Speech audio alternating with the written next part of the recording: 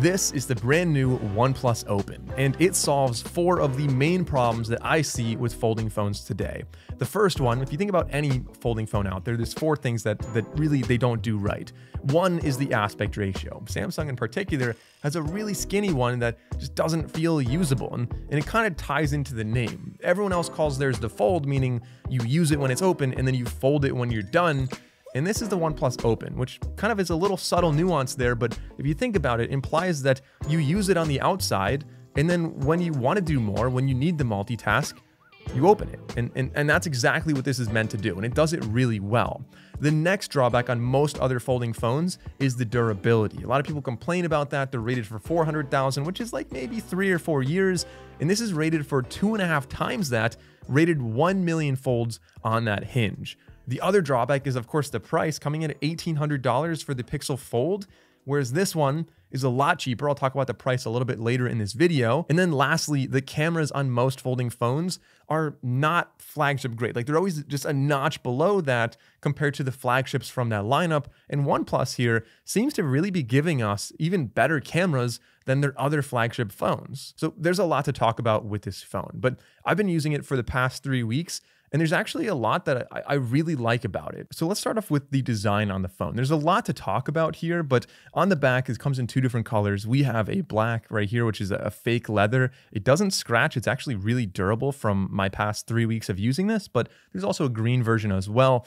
This is a boxier design all the way around, which makes really a lot of sense to me because the Pixel Fold has those 2, like, it's a lot rounder and it kind of gives you like a weird bump on the top, whereas this feels like more like a solid phone when you use it while it's closed. They did bring the alert slider back, so I'm super excited to have that. Now, the behavior of the hinge is pretty interesting. So if you open it, about 15 degrees is where it starts to kind of grab, and then it'll stay like that. It stays pretty stiff until you get to about 135 degrees, and then it springs all the way flat. So it is, in some sense, spring-loaded to stay flat. The weight of this is really ideal. It's incredibly light. It's actually lighter than an iPhone 14 Pro, and it's also very, very thin when you open it. If you look at the back, the camera is definitely a chunky piece that sticks out. It looks like a giant dial, but we'll get into a camera test and see if it's worthy of all that space. And of course, the rest of this phone, like, we're getting fast charging on here, 67 watts in typical OnePlus style. This is a 6.3-inch display, normal aspect ratio, very nice to use.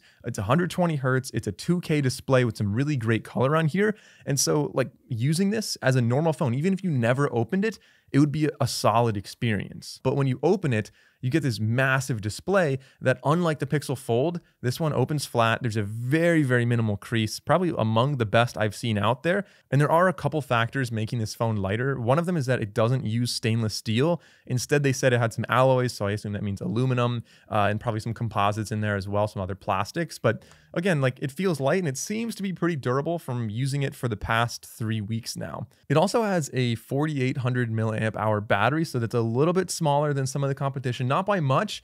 This does get really, really bright on the inside display. So if you're using that a lot, I think you're going to struggle to get a long battery life out of this. But one of the big drawbacks, the first big drawback that I found with this, is that it actually doesn't have wireless charging. So on a premium flagship phone like this, which this one actually does cost less than a lot of the other folding phones, but still, it's an expensive phone, to not have wireless charging feels like a huge miss. Now, I know on the Pixel Fold, the wireless charging pad is like very close to the camera bump because it's a shorter phone, so it's hard to use a lot of wireless chargers, but still, it's something that can supplement your battery. You're sitting at your desk, you just set it on a charger. You don't have to always plug it in.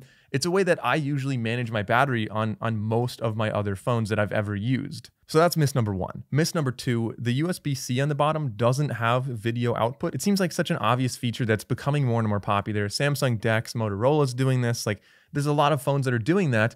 It seems like they should be adding that. And then the third drawback with the physical design of this phone is that you can't actually use a pen with this. Despite having such an awesome design and it'd be so useful to be able to write on this, the OnePlus Pen is not compatible with this, at least not right now. But again, this is the first gen foldable for OnePlus, so maybe next year they'll have pen support. It's not a deal breaker.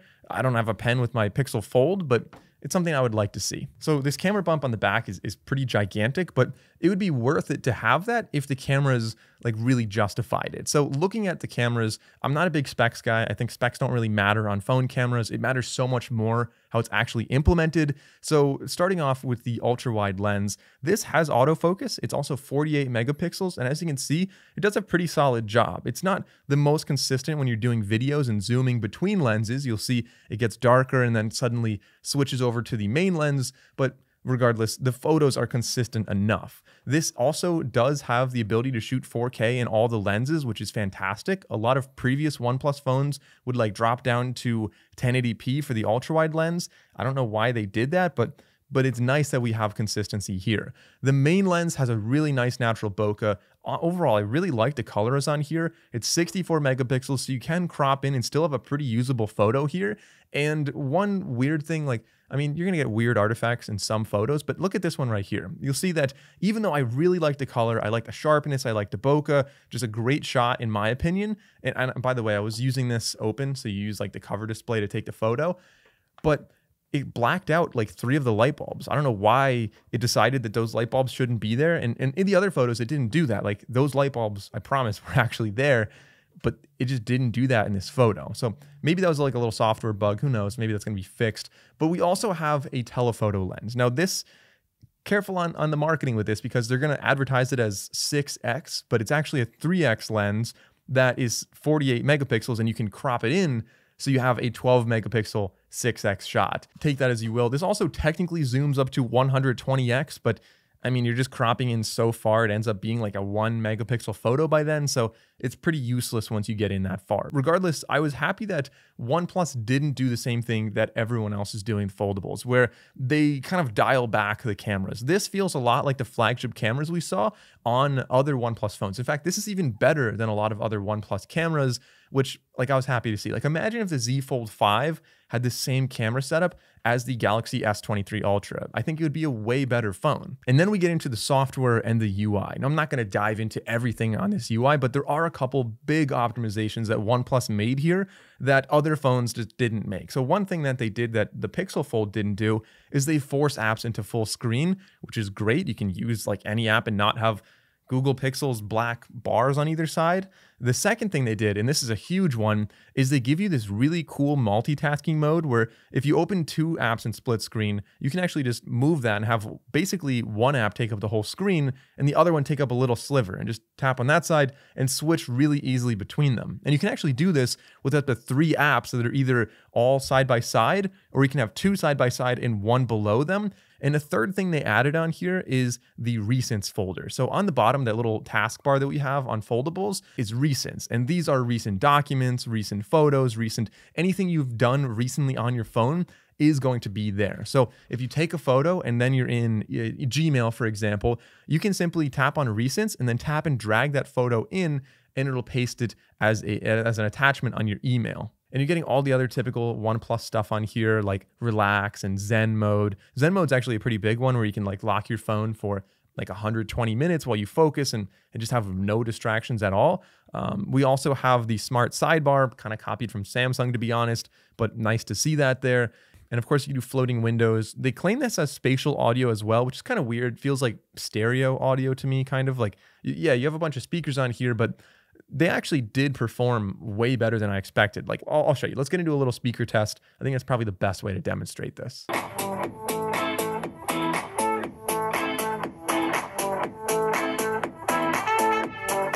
Now for reference, here's the Pixel Fold.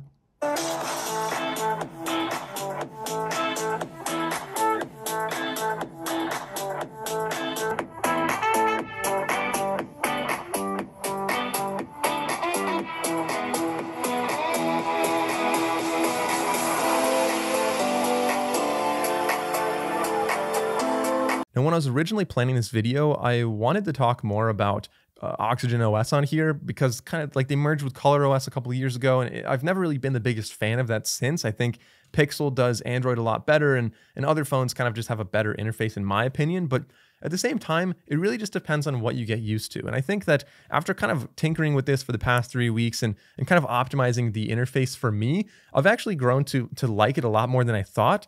And I think if somebody used this for a couple months, you would probably really be a big fan of Oxygen OS here. I think it does a pretty decent job.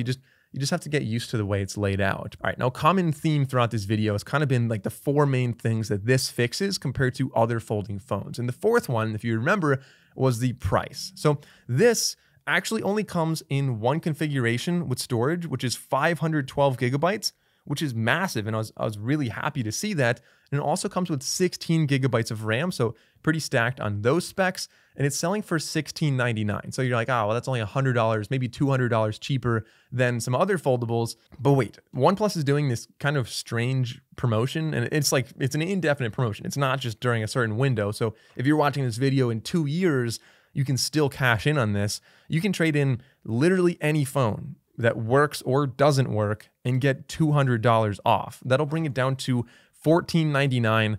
Like this little tiny, this is the smallest phone I have. It's like $20. And OnePlus is going to give me $200 if I trade it in. So basically the phone is only $14.99, which is just kind of mind-blowing for what you're actually getting here. Now, like I said, the software is not my favorite, but I think this sets the bar pretty high for other brands to be more competitive with their pricing and better with their designs. But what do you think about the OnePlus Open? Would you use it?